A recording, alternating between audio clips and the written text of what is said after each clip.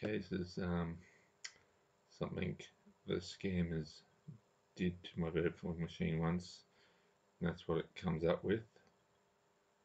And I'm pretty sure that's how they figured out the machine wasn't real. So if you want to fix that, you simply create a batch file.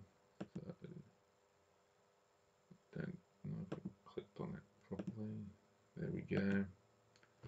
Call it WMIC. We'll rename it to a batch file after I've done the editing. And you simply type in echo, serial number, type that in again, and type in whatever you want here. I'm using one that's actually off my other laptop.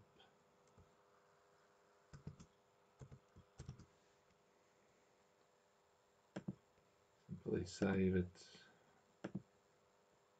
and rename it to a batch file.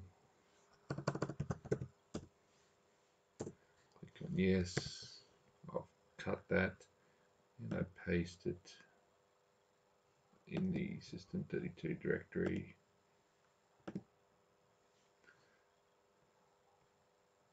And now if I type in WMIC, it comes up with that. Doesn't matter.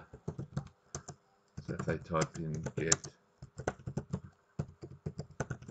it'll still come up with that.